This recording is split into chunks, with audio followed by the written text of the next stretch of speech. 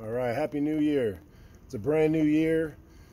I told myself I wanted to start off this year getting back on track in terms of putting stuff out every day that forces me to focus on God and His Word, more so than maybe I have been at certain times the last year or two.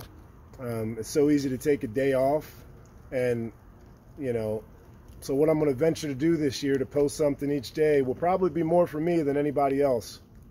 But if the benefit, if anything said or shared helps somebody else, then praise God. I'm sitting here or standing here, it's raining. I haven't had a voice in a couple weeks because I've been battling some sort of cold or virus. Been in Baltimore for a week and haven't had a clear voice the entire time. But here I am at my high school. A lot of memories behind me.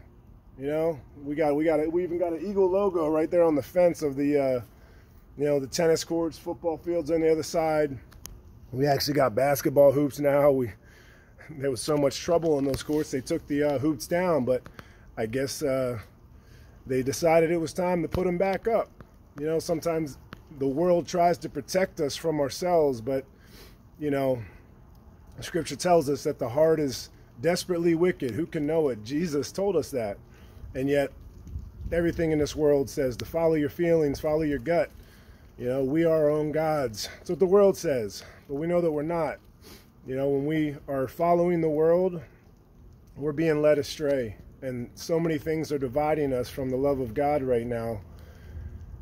And it's sad. There's a lack of grace. So I want to try to provide stuff each day with a biblical filter.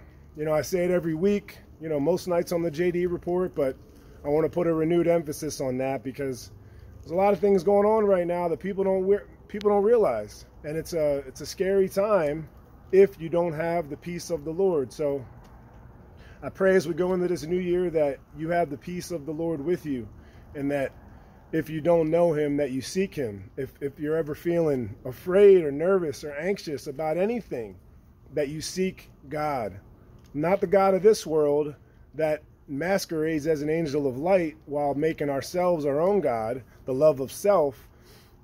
We need to die to ourselves to really follow the one true God that created us, that has a purpose for us, and that purpose is in serving others. When we serve others, God serves us all, and we have that peace, that joy of the Lord that is in His eternal kingdom when we are focused on the cross. So I want to take things that are going on in the world, and I want to try to put them through the right lens for anybody that might have the eyes and ears to listen.